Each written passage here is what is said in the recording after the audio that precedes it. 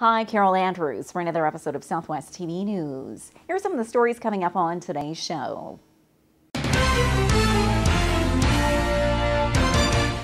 Earlier this year, Swift Current embarked on the road to Hockeyville. And thanks to your online support, the city picked up a prize of $25,000. The 10th annual Windscape Kite Festival has become a summer tradition in Swift Current, attracting kite flyers and other patrons from across Canada and around the world. With school now out for the summer months and students busy with a variety of activities at the lake and abroad, Southwest Crisis Services is offering a camp for girls in junior high.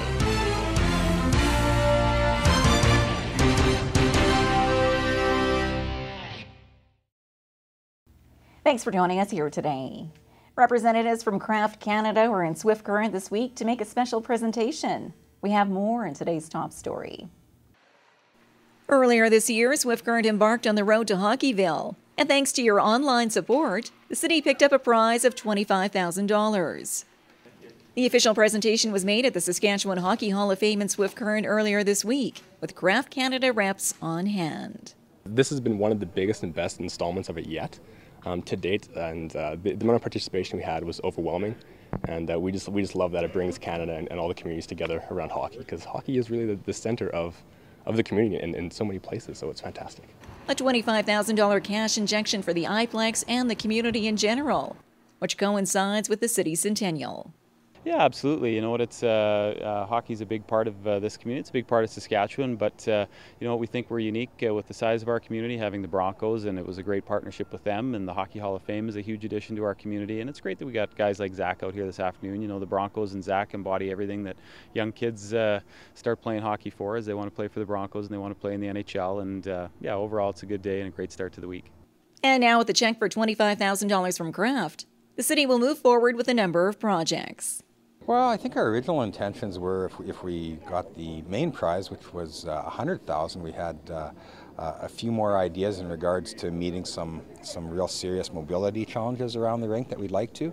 But I think our intentions always were that we would partner with the Broncos to look after a memorial type legacy for the Broncos and the four players who passed away. So that would be one of our areas of focus. And I think as well we would use, once again, the remaining funds to complement or make better the accessibility issues around the iPlex. We did a lot of work with our renovations in 2006 and 2007. However, the building is a lot older than that, the original structure, so that's where we would be focusing most of the funds towards. The Kraft Hockeyville contest is one of several initiatives the company has throughout the year, alongside the Kraft Summer Tour, which is now hitting the road across Canada. Once again supporting local communities and making dreams a reality.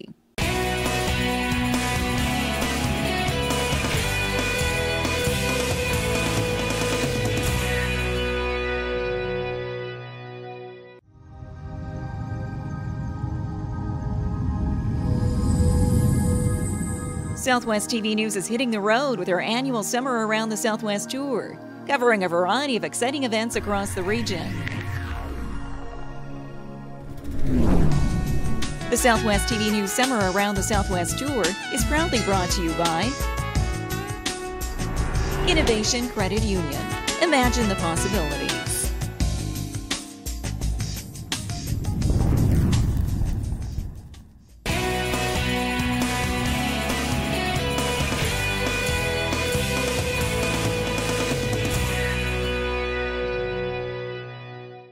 The annual Windscape Kite Festival was another hit this past weekend and another stop in our Southwest TV News Summer Around the Southwest Tour. This Southwest TV News Summer Around the Southwest feature is proudly brought to you by Innovation Credit Union. Imagine the possibilities.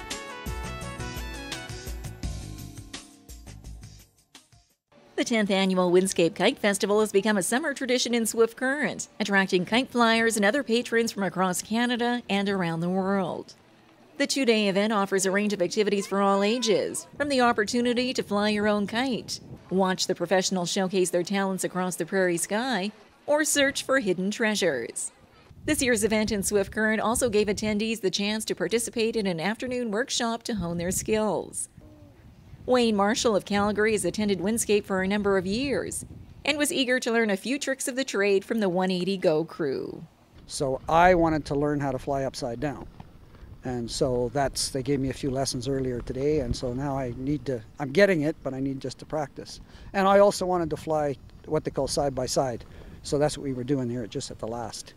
So following each other and then doing commands kind of thing. And so one guy would tell you what he wants you to do, and so that's what you do. So I wanted to learn how to do that. While for others like Ree Olson and her son Jeremy, the Windscape Kite Festival has become a tradition the two share, as quality family time for this one weekend every June. A couple of years ago, my husband had a heart attack just a few weeks before this event, and it was that year that my son Jeremy and I just came out to just spend some quality time together after Michael was back home and he was convalescing and everything was okay. It's just that it was such a tumultuous time for us, and we didn't know it yet, but we needed to just connect. And so we came to Windscape just to spend the day together, and we bought kites like we always do, and we sat on a straw bale, and we sat together and talked and flew his kite and my kite, and it crashed a few times, but it was lots of fun. We had lots of giggles, but then just when you catch a wind like this and you can just sit and watch it, it was so peaceful. It was the perfect wind. It was just the perfect day, perfect amount of sunshine, and it makes me emotional because he cuddled up to me and said, "Mom, this is just the perfect day, and I'm so happy to be with you." And you just kind of appreciate the unplugged moments. Long-lasting memories which are seen through the excitement in their faces to the kite chosen for the festival. My mom she likes butterflies, so she got a butterfly kite, and I like blue jays, and my nickname is Jay Bird.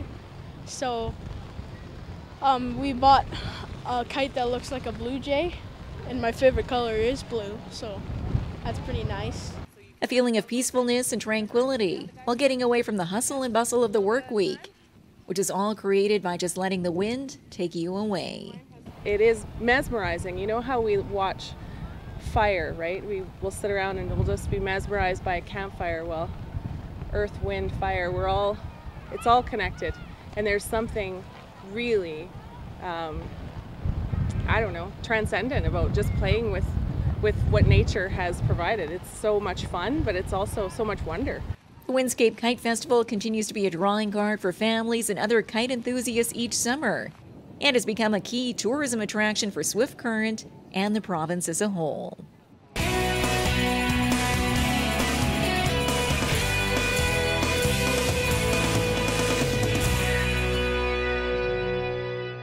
Oman School will be the host site of a special girls' camp this August. We have more in this report. With school now out for the summer months and students busy with a variety of activities at the lake and abroad, Southwest Crisis Services is offering a camp for girls in junior high. Christine Siona is well known in the community for her work as a drama arts therapist and will lead this summer camp. A week-long camp involving guest speakers bringing their expertise in yoga, meditation, sports, and more to the table. And the Peaceful Communities Initiatives is looking at ways that communities can create peaceful communities. So Southwest Crisis Services actually did a lot of work and research the last couple of years with our community, looking at what are the needs, what are the best ways to move forward to end violence and to create a peaceful community.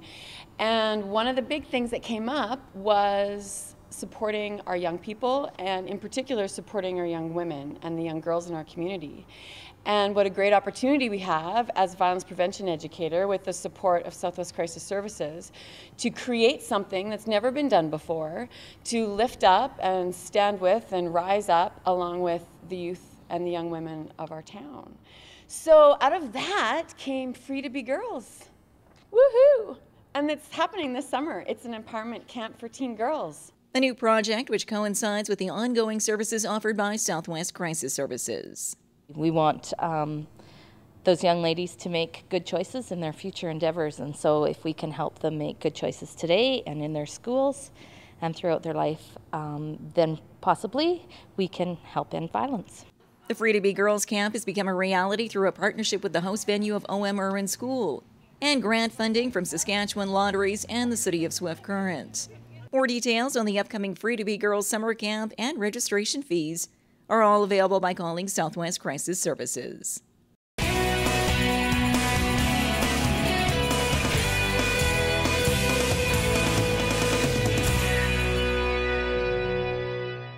Well, this brings to a close another episode of Southwest TV News, reporting the stories that matter to you. We always welcome your news tips. You can always reach us here by phone at our studio or by email to contact us at southwesttvnews.com. Also, be sure to join us daily online for the latest news from across Southwest Saskatchewan and so much more at MyLocalTV.ca. And be sure to follow us on a range of social media. Thanks for joining us here today. I'm Carol Andrews.